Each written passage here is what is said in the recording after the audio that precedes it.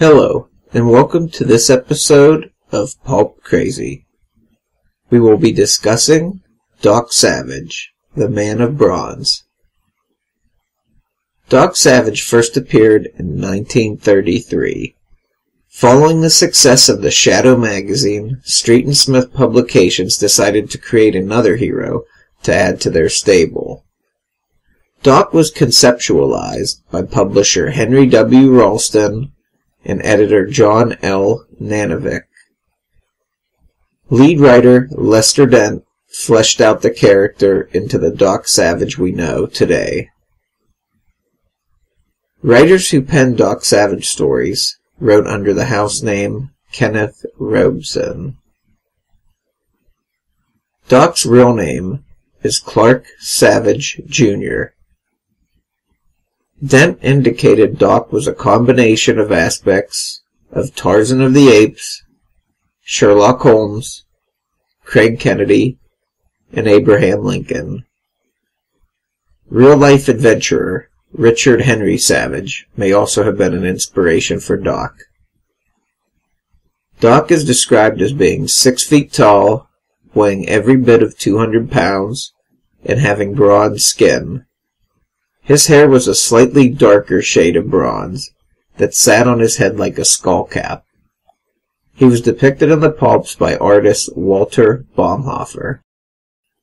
During the 1970s, his physical appearance would go on to change from the original Pulp magazine artwork.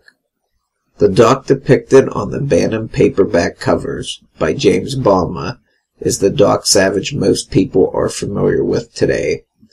The Bama Doc Savage is more muscular, has a more pronounced widow's peak, has slightly darker skin, and is often depicted with a torn shirt. Bama used actor and model Steve Holland as his reference for Doc. Doc Savage was and is a very influential character. Without Doc, we wouldn't have Superman or Batman. Doc had a fortress of solitude in the Arctic, long before Superman did. And the gadgets Doc came up with predated anything Batman would come up with by many years, which includes a utility belt. Doc was a paragon of fitness and mental acuity, trained by his father and other scientists from birth to master just about everything. He uses these talents to fight crime with the assistance of his aides. In today's superhero comics, a debated topic is the morality in altering someone's brain to change their behavior. Back in the 1930s, Doc opened his crime college in upstate New York and would perform surgical operations on captured villains to rehabilitate them. Successful graduates from the college would re-enter society. Some would even go on to work for Doc. That questionable practice aside, it should be pointed out that Green Lantern wasn't the first superhero with an oath. Doc had his own oath that he aspired to. The Doc Savage Oath. Although Doc is the star of the series, he also had support from a very talented and capable supporting cast of aides. Monk Mayfair, a master chemist. Ham Brooks, a gifted attorney. Rennie, a master engineer. Long Tom Roberts, an electrical wizard, and Johnny Littlejohn, an archaeologist. Doc is also joined on some adventures by his cousin, Patricia Pat Savage. Their adventures take them from New York City to exotic locations around the globe. Although it is never stated, it is strongly hinted that Doc operates out of the 86th floor of the Empire State Building. From March 1933 through the summer of 1949, 181 issues of Doc Savage magazine were published. Since then, the character has experienced a resurgence during the 1970s paperback craze, with Bantam reprinting the series in its entirety. Lately, pulp historian and author Will Murray has continued Doc Savage's adventures, writing as Kenneth Robeson. The Wild Adventures of Doc Savage, penned by Murray, are currently being published by Altus Press. Also, Murray's Doc Savage novels that were published by Bantam as a continuation of the series are currently being adapted into audiobooks at Radio Archives. If you are interested in seeing the genesis of the modern-day superhero, I highly recommend you read some Doc Savage stories. Or, if you are interested in reading some entertaining action and adventure fiction set during the 1930s, Doc Savage should be right up your alley. Start with The Man of Bronze. It is a lot of fun and very interesting.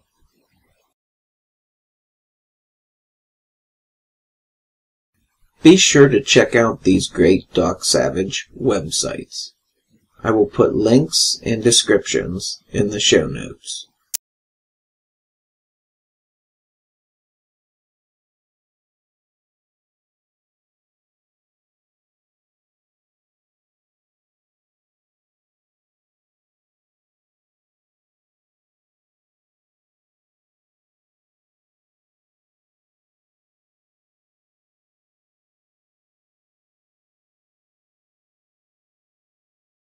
Uvula Audio has a full, unabridged audiobook for the first Doc Savage novel, The Man of Bronze, available to listen to for free.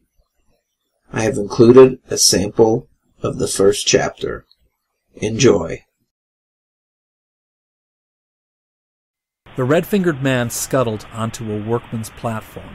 The planks were thick. The platform was near the outside of a wilderness of steel. The man lowered his black case. His inner pocket disgorged compact, powerful binoculars.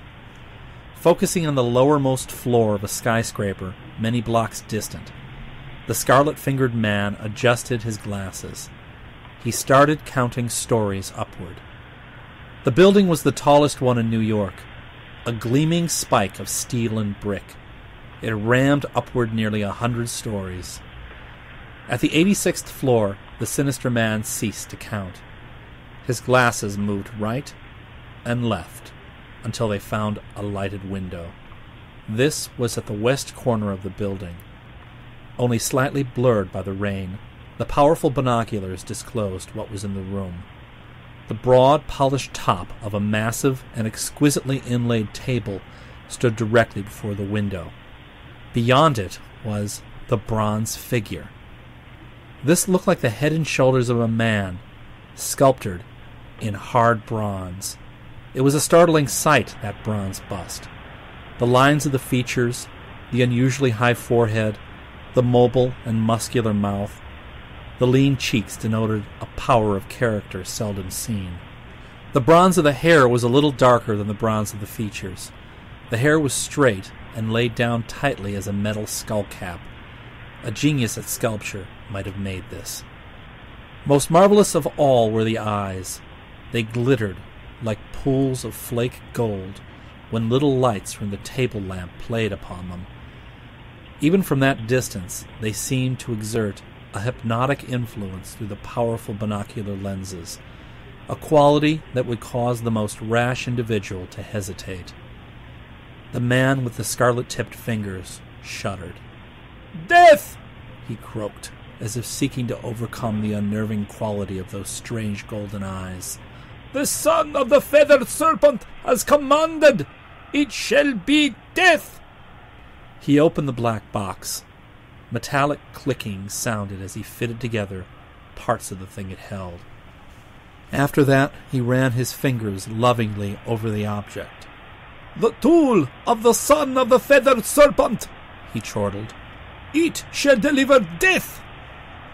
Once more he pressed the binoculars to his eyes. and focused them on the amazing bronze statue. The bronze masterpiece opened its mouth and yawned, for it was no statue, but a living man. The bronze man showed wide, very strong-looking teeth in yawning.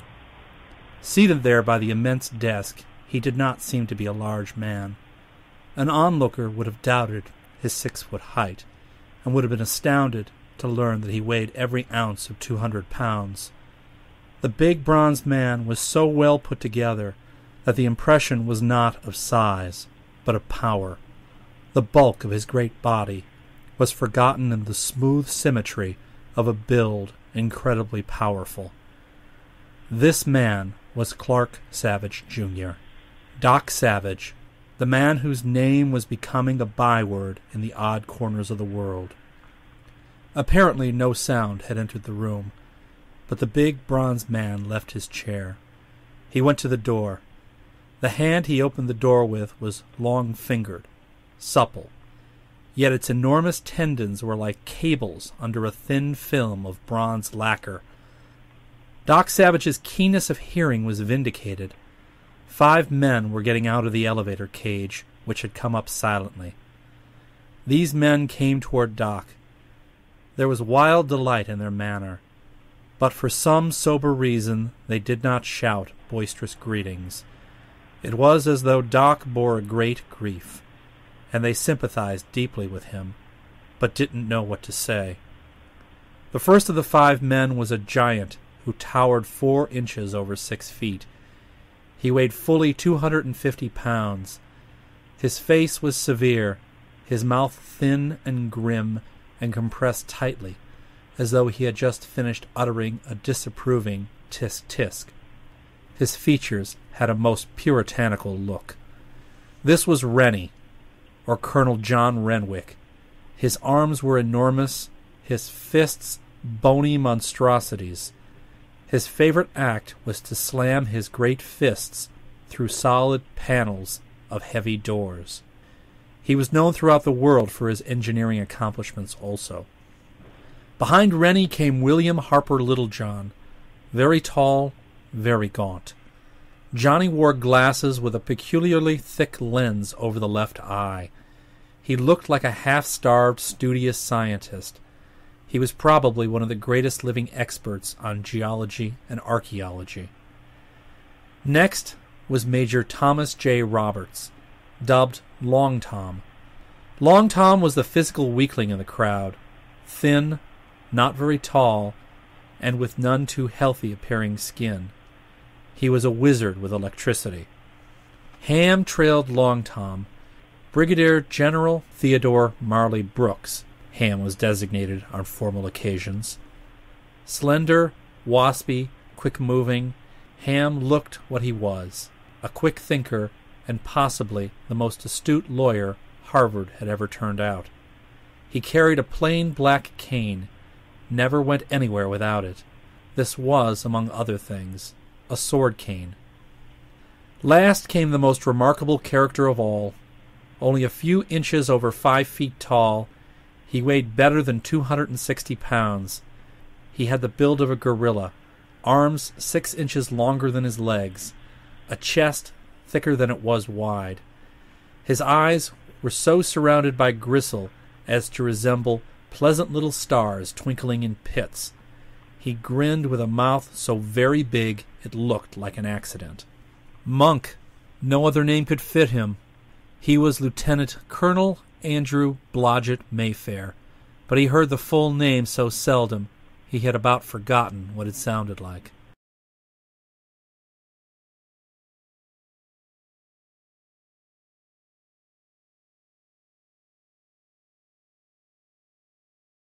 Thank you for watching.